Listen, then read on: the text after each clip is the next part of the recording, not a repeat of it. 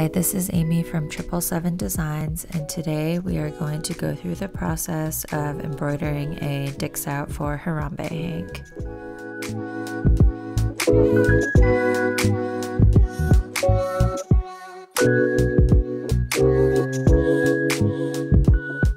So the process always starts the same for me.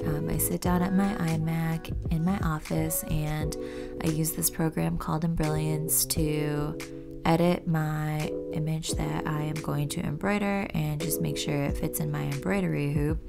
Hi Tristan. He always comes to visit me when I work. Okay, so I'm sitting down at my machine. It's a single needle Brother SE 1900. It embroiders and it also sews like a regular machine, so it's a combo. I sped this part up just because I do get up like a million times. There is always something I forget, but I basically just started up my machine and plugged my USB in that has the image that I am going to embroider today.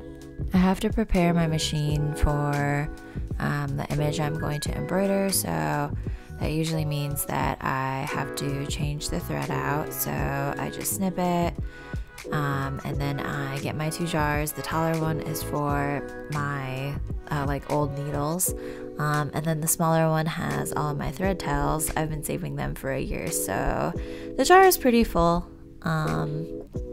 So I just took out my needle and I took out the thread, put it back on my thread rack, and now I have to get the right color.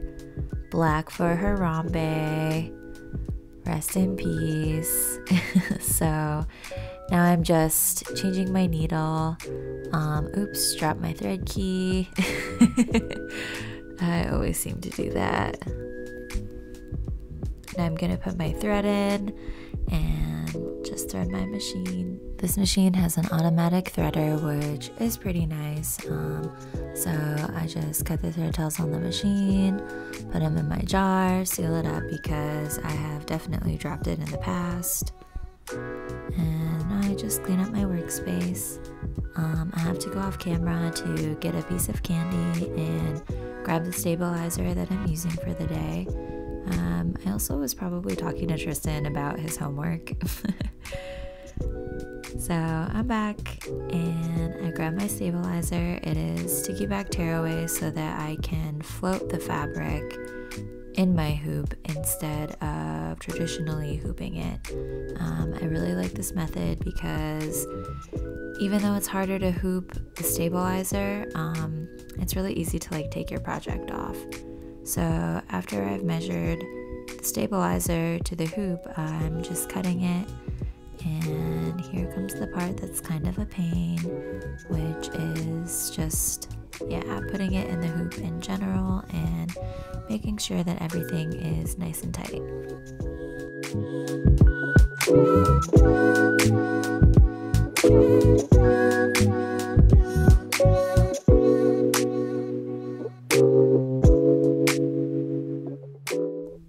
I do spend a lot of time making sure that my stabilizer is hooped correctly.